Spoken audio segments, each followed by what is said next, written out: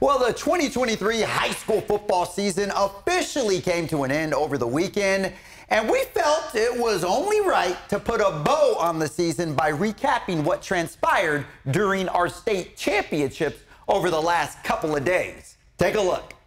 We'll kick things off on Friday, where the Grant Pacers faced off against the Lucerna Lancers in the Division II AA state title game. Grant was seeking back-to-back state titles, but they suffered a serious blow in the second quarter when starting quarterback Luke Alexander was knocked out of the game on this play. He was diagnosed with a concussion and would not return.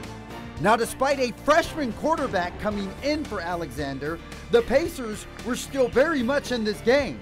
Now, on their final drive, after scoring a touchdown, they would need the 2-point conversion to tie, but Wayshawn Parker comes up just short, and the Pacers come so close to repeating as state champions as they fall to the Lucerna Lancers. Never happy coming out with a loss, but I mean, losing your starting quarterback, it's tough coming back, but coming within, again, an inch of being in a tie and being in a ball game. You gotta love where we're at. You gotta love the work of a coaching staff. You gotta love the heart, and you gotta love everything about these kids that we're going to fight. I mean, this team is my family, so I'm trying to take this team to championship, win state. Clearly we didn't, but it's just that this team is my family, and I don't want to let them down.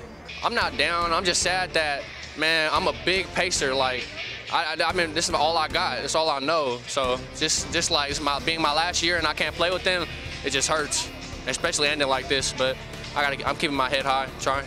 On Friday, the Woodland Christian Cardinals put their undefeated record on the line against the Banning Pilots out of Wilmington in the Division 5A state title game.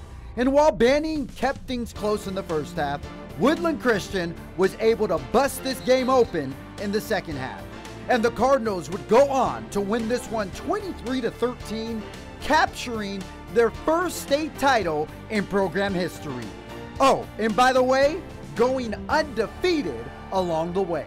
Man, it's just a crazy feeling that we had no practice Monday. Like, what am I going to do on Monday? Just celebrate with the boys, and a lot of them, it's so well deserved. So I've been with a lot of them since they were just pups. I coached Bob since he was 9, Shane since he was 10, so Isaiah, the quarterback, since he was 9. So I've been their head coach every year, so it's just awesome to see this. And finally, those Folsom Bulldogs.